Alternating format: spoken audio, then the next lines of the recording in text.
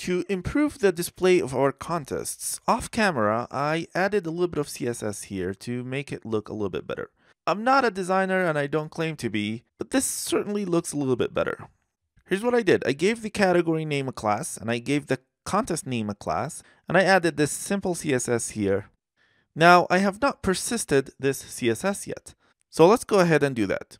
Let me create a new file and paste the CSS in here. And what I want to do is, I want to use Sass because I think it has a lot more power than the CSS. For example, in our simple CSS, this is actually nested. Instead of doing .contest preview every time, I can go ahead and nest this call in here, which allow me to get rid of this duplication here.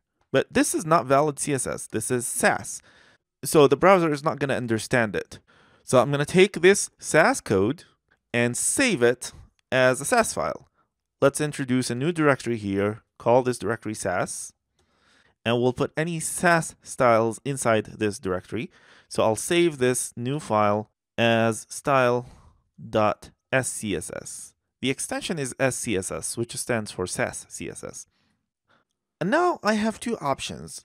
We either make Webpack translate this Sass for us into CSS and use the CSS directly in our application, or we can have Node translate this SSS into CSS directly, and this way is a little bit better because we get to use it directly on server load.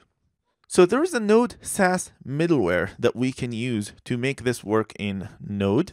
All we need to do is npm install it, Node Sass middleware. And once we have it, we can go into server.js to use it. We need to import it, call it Sass middleware, and we import it from Node Sass middleware. I will also import path from path. This is a built-in Node module.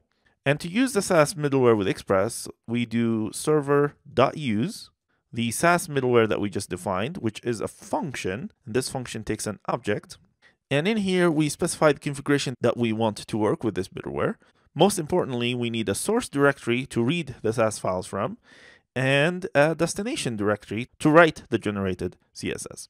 So we'll use the path library to work with these directories. So we want path.join, starting from the current directory and joining the Sass folder.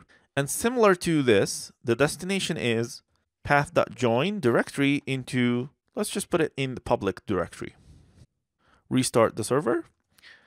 And if all works, this middleware is going to give me a style.css file in the public directory. So all I need to do is go to my header.ejs and include this new style, which is another link, style sheet from the public, which we can read directly. So it's just style.css. Refresh, and it's working. So with this configuration, we have the power of Sass in our project. I'm going to make sure things are actually working. I'm going to make this border ugly green. Refresh, and it's working.